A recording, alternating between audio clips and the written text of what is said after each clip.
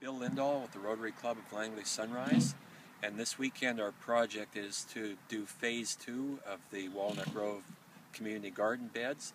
Last year we put in the first beds here, 24 of them, and the Garden Association told us they were completely booked up, so we came back this weekend, put in an additional 21 beds, as well as a shed for equipment. It's a 10 by 10 garden shed.